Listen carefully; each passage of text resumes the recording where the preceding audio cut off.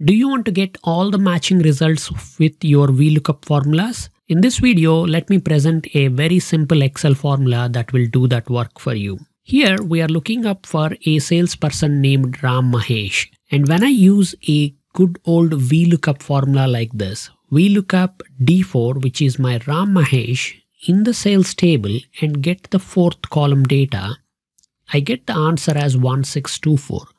But you can see that there is not just a single Ram Mahesh row, there's actually a few other places where this person is present. So what we want is not one choice, but all the results as a list, something like that. So how to do this? For this, we cannot really use the VLOOKUP function because VLOOKUP has a limitation that it will only look up and give you the first matching result. Excel has a newer lookup function as well, XLOOKUP, and it also has the same limitation. You would think when Microsoft is adding these new formulas, they will give us a better way to show everything, but no. But Microsoft fortunately introduced a third new function which will give us all matching results with a simple syntax. This function is called filter, and you just need Excel 365 to use this. You can also use the filter function in Excel Online. So we'll use filter like this. We want to filter our sales table. Since we are only interested in seeing the amount column, we will say amount. So filter the sales table amount column. And the criteria for filtering is sales table salesperson is equal to Ram Mahesh. So whatever is the input value, you just put that there and then close the bracket.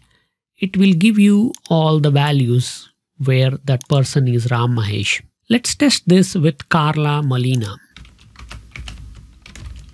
As soon as you finish typing the name, you press enter, you will see all the results for Carla's values showing up here nicely. Only limitation of this function is it will only work if you have Excel 365. But nowadays, most of us are already using Excel 365, so you should be able to straight away implement filter function to see the results. Let's say you just don't want to see the amounts, you want to see the product along with the amounts. In this case, what we will do is we will use a different filter function. We'll say filter.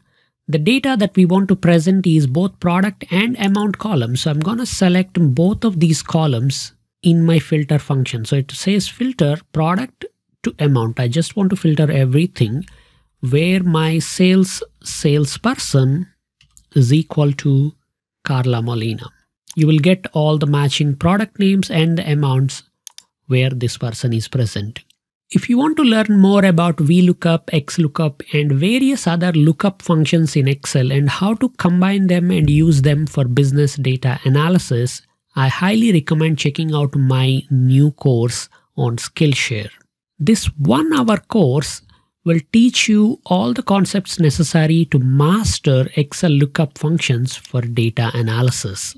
Please check out the link in the video description through which you can sign up to the Skillshare platform and get free 30 days access to my course as well as many other courses on the Skillshare platform to learn and improve your skills.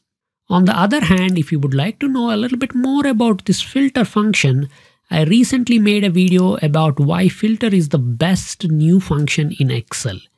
Check out the video as well. It is shown right here on the screen. Thank you so much for watching this VLOOKUP multiple results video. I hope it has been helpful. I'll see you again somewhere else. Bye-bye.